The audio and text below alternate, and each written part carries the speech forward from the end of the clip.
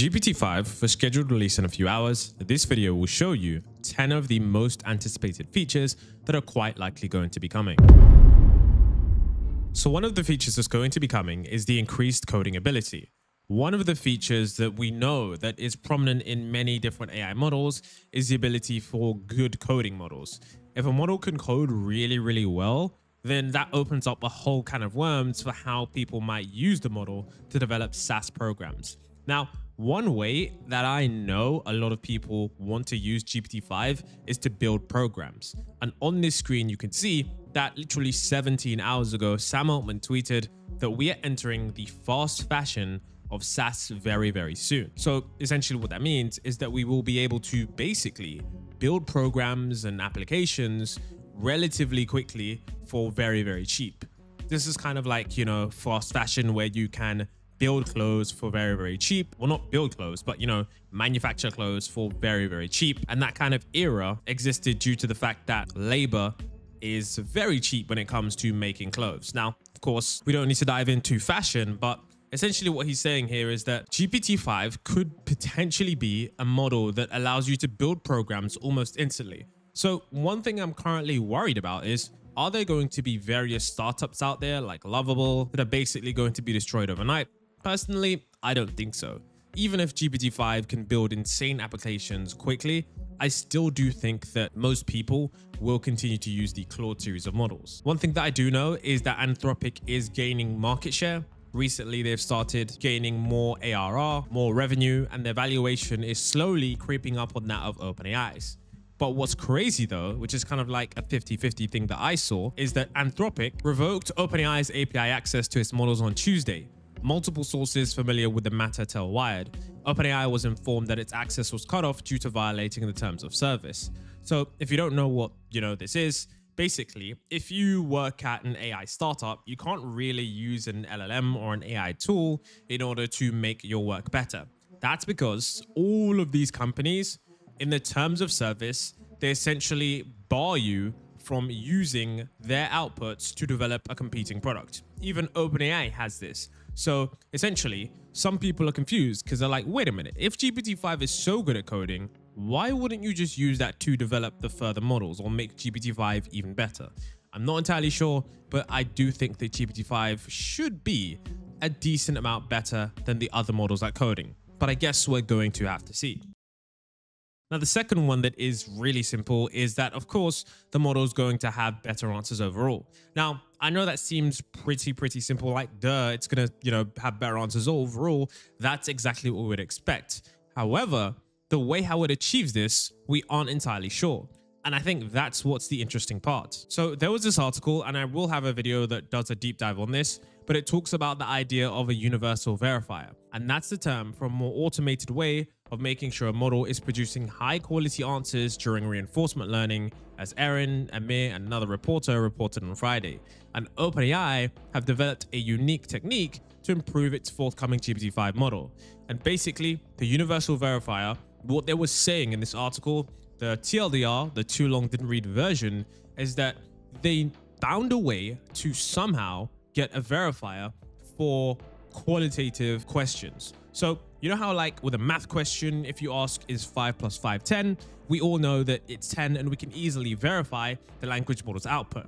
But if I ask, is this piece of writing the best writing ever done, or is this paragraph better than this one, it becomes hard to verify that because those are qualitative subjects and they're pretty subjective. There is no objective truth. Sometimes it's down to personal preference. So OpenAI apparently have made large progress in this area. Now, when we take a look at some of tweets that were deleted about GPT-5, we can see one of them here. This person said, testing GPT-5 internally and it's feeling really good. The notable strengths is that it's autistically following instructions and calling tools, 11 file edits in a single tool call. For long horizon tasks, it stays on track and completes everything. It works really well with to-do lists. It doesn't yap, it just calls tools and only reports back when necessary. And it also writes code that just works. We'll dive into some of the more things here, but I think you guys should understand that better answers overall, that's what happens when you have a much better base model. Now, also, there was this leak with Simple Bench. I'm not entirely sure if this is true, But nonetheless, I think there is a strong possibility that this is true. And if you aren't familiar with what Simple Bench is, let me break it down for you. So Simple Bench is a recently developed benchmark that is designed to evaluate these AI models on reasoning tasks where ordinary humans, generally those with high school level knowledge, outperform even the most advanced AI models. Unlike traditional benchmarks, the thing that I like about this benchmark so much is that most humans still surpassed AI tools. So this benchmark focuses on categories such as spatio-temporal reasoning, social intelligence, and linguistic adversarial robustness, which are basically trick questions. And this benchmark consists on over 200 carefully crafted multiple choice questions. And the average for a human is around 83.7%, but apparently GPT-5 gets 90%. Now, I'm going to add some information. GPT-5 was tested on the public set, so it is possible that there could have been some data contamination, but we aren't sure just yet. If GPT-5 does beat humans on this benchmark, which is probably one of the best to determine its overall reasoning, I think it's safe to say that AI would be advancing at an incredibly rapid speed, because I remember the time when this benchmark was just made and models were only getting around 10 to 20%. Now, before we dive into the other section of AI news, if you're working with AI tools, but you're constantly switching tabs, juggling models, or hitting paywalls, there's actually a better way. It's called a chat LLM, and it's easily the most powerful all-in-one AI platform I've ever used. You get access to every top-tier AI model. I'm talking GPT 4.1, Claude 4, Gemini 2.5, Grok 4, all under one roof. No more bouncing between platforms. But it doesn't just stop there. With the Deep Agent, you can do everything: build apps with a single prompt, generate full documents or pitch decks, even launch agents that browse the web and connect to services with Deep Agent MCP. If you need visuals, you can get access to cutting-edge image and video generation tools. If you need code, Chat LLM includes Code LLM, a pro-level coding environment powered by multiple models. And if you want to stay organized, you've got projects, built-in task file management systems that integrate directly into your workflow. And the craziest part about all of this is that every single feature is just $10 a month. That's Deep Agent, Code LLM, App LLM, Grok Access, everything for less than a single lunch. If you sign up using my link, you can get started with Chat LLM today. Seriously, stop making it harder than it has to be. What kind of versions are we going to be getting for GPT-5?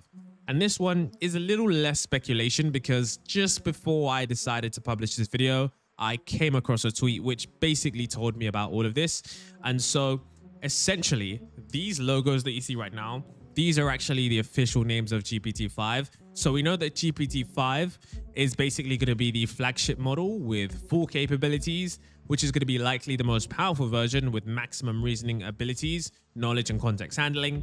GPT-5 Mini is quite likely to be a smaller, faster, more cost-effective version optimized for simpler tasks.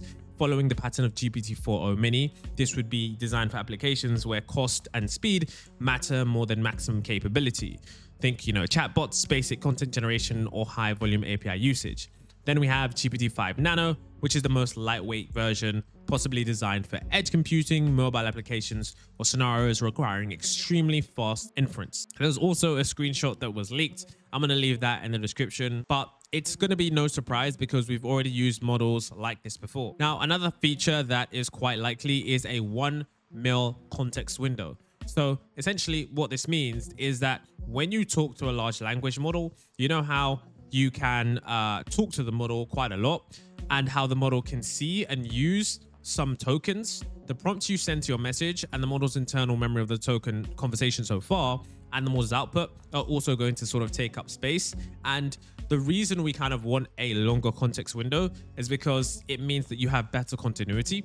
A larger context window allows the model to remember more of the conversation, so it can refer back to earlier details without forgetting them. And this is great for multi-turn conversations, code bases, legal documents, and ongoing projects. And, if you feel to, feed it like a whole research doc and, set it a set of notes, this is, going to allow the model to understand the full picture instead of just fragments, which is, allowing it to answer more nuanced questions more accurately. So this is going to be really, really important for future models going forward as we open up more use cases. And I wouldn't be surprised if GPT-5 has this 1 mil context window. Now, the next thing that I do suspect from GPT-5 is, of course, increased multimodality. On screen, I've essentially got a screenshot from a feature that was meant to be released with GPT-4o, but we actually never got this feature. We never got the ability to have ChatGPT analyze and understand audio at a rate that other models do. This is a feature that's available in Google Gemini, but you have to understand that this is a remarkably useful feature because audio is one of the many ways that we, communicate. So essentially, previously in a version of GPT-4o, when it was released, there was a section on the webpage called Exploration of Capabilities. Most people didn't really see this section because it was all the way down at the bottom of the webpage. But essentially, it allowed you to do many different things. And over time, we got several of those features eventually added to GPT-4o. And so it's quite likely that some of these features are going to be added in GPT-5 because a lot of people are expecting a huge update. So, adding audio to the model where we can input audio files is going to be something that I do suspect. Additionally, if we take a look at video as well, we do know that GPT-4o does have this capability for you to actually input a video in. And from what I saw, this video was 45 minutes long. So it's quite likely that we're going to be able to analyze videos, long videos, for some time as well. So I do suspect that GPT-5 will have this on launch. I could be personally wrong, but I just suspect that considering the fact that other AI providers don't currently offer this, and considering the fact that, they've already solved this, like they've already done this with GPT-4o, maybe they just didn't do it due to inference costs or overall demand. I do think them adding it to GPT-5 would be something that is quite likely. Now, another thing as well is that I think they're probably going to try and reduce hallucinations.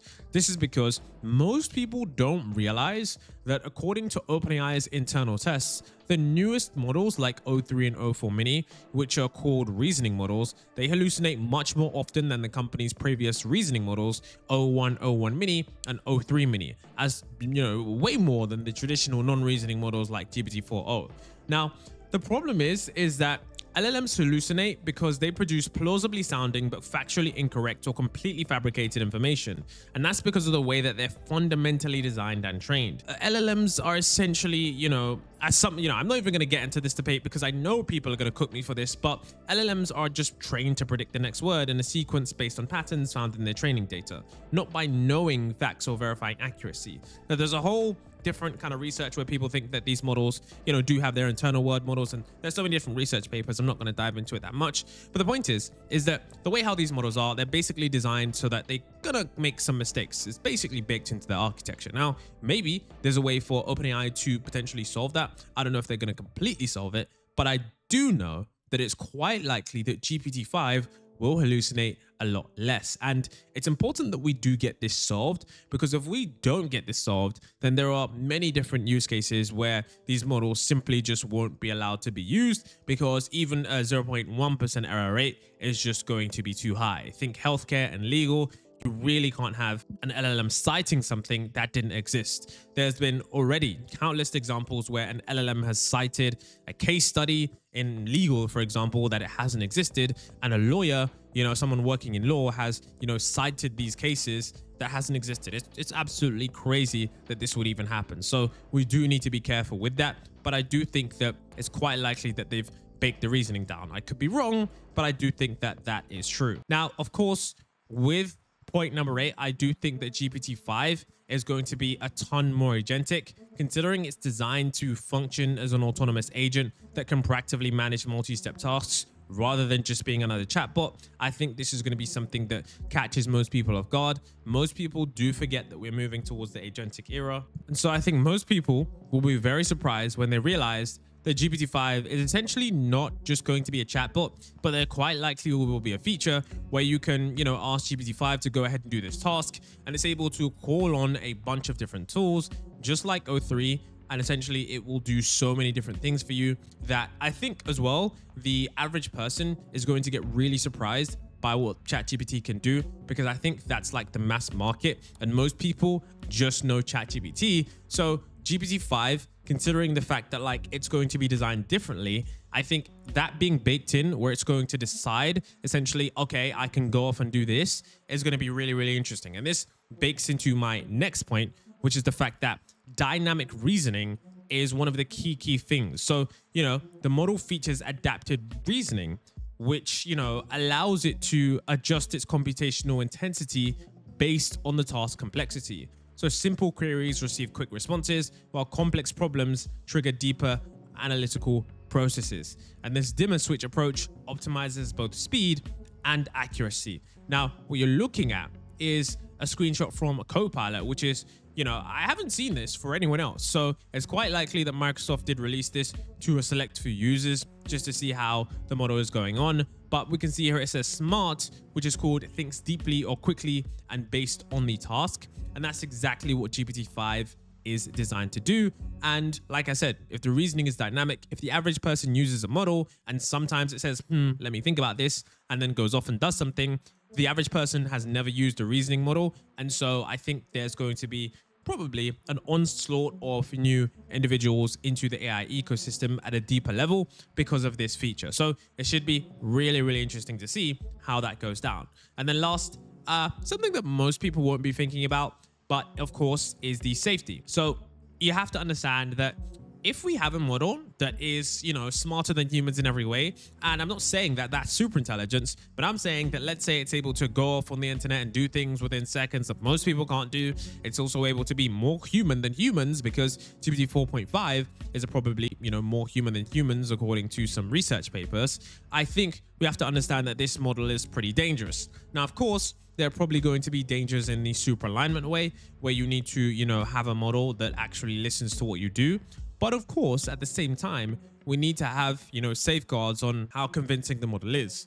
OpenAI recently updated ChatGPT to avoid providing unsolicited mental health advice, to protect the at-risk users. And of course, there's just multiple ways that this model can be used in terrible ways. I mean, if you've got a model that's just super, super good, you have to make sure that, your ability to ensure it doesn't get jailbroken is really, really top notch. So it's probably going to be a state-of-the-art model that's probably ahead of many other, companies by 3 to 5 months. So it's quite likely that the enhanced safety features might be a bit different, especially if they figured out some unique things. I'm not entirely sure what they are, and what you're looking at is, weak to strong generalization, where they're basically saying, how on earth are we supposed to control a super intelligent AI? So, what they've done and in this paper was have a, not a dumb LLM, but like an LLM with not as much capabilities and have it control a larger LLM that's, much smarter. And they basically see, if we can figure out how to do that, then we could potentially figure out how to control super intelligence. So overall, let me know what the features you think are coming for GPT-5. I'd be very intrigued to see what you guys think.